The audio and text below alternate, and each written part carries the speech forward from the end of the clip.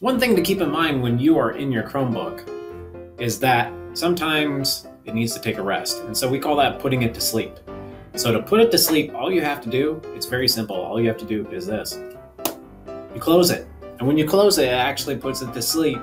It doesn't actually turn it off. So keep that in mind, that if your teacher says to put it to sleep, that's very different, or close the lid, that's very different than actually turning it off. So I'll show you how to wake it back up. So to wake it back up, you just open it like so, and you should be back where you started.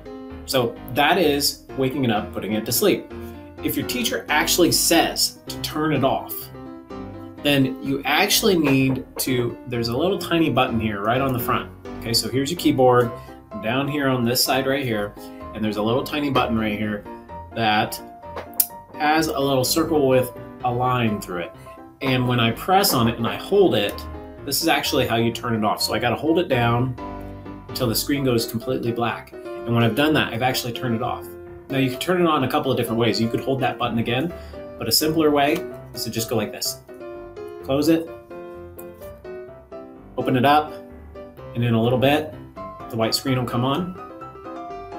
But keep in mind, if you turn it all the way off, you're gonna have to sign in again. But it'll at least remember who you are. So the only thing you need, is, you can see my face right there, the only thing you need is your password. So you don't have to do the long part, you just need your password, which makes it a lot easier.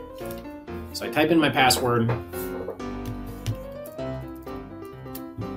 and now I'm back into my Chromebook.